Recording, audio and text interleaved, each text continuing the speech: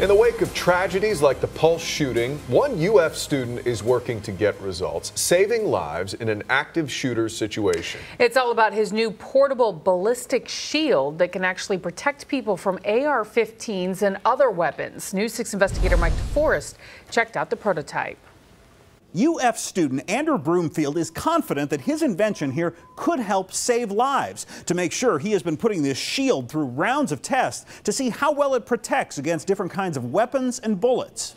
Andrew Broomfield is proud of his new invention that's designed to protect lives in an active shooter situation, but he's also disgusted that something like this is even needed. It's important because these kinds of things are happening far too often. I mean, we have situations where people are in these kinds of scenarios and they can do absolutely nothing to protect themselves. His idea to create a ballistic shield that can protect against certain rifle rounds came shortly after the Pulse nightclub shooting. With a flip of the latch, it opens right up. Hence the colors of his prototype. It's meant to be a portable, concealable shield for a situation of aggression, right? So if you feel threatened, you can pull it out. It's something you can keep on you, or something that could be put in a strategic place to be used in a scenario like this. But what if this shield were to get into the hands of the shooter?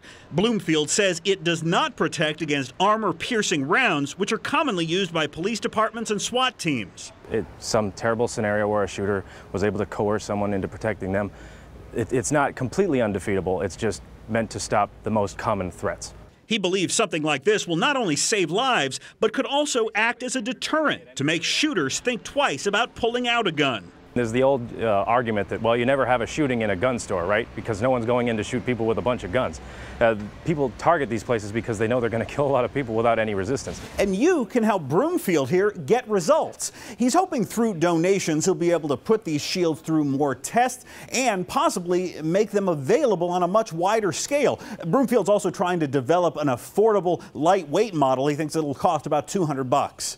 Mike DeForest, Getting Results, News 6.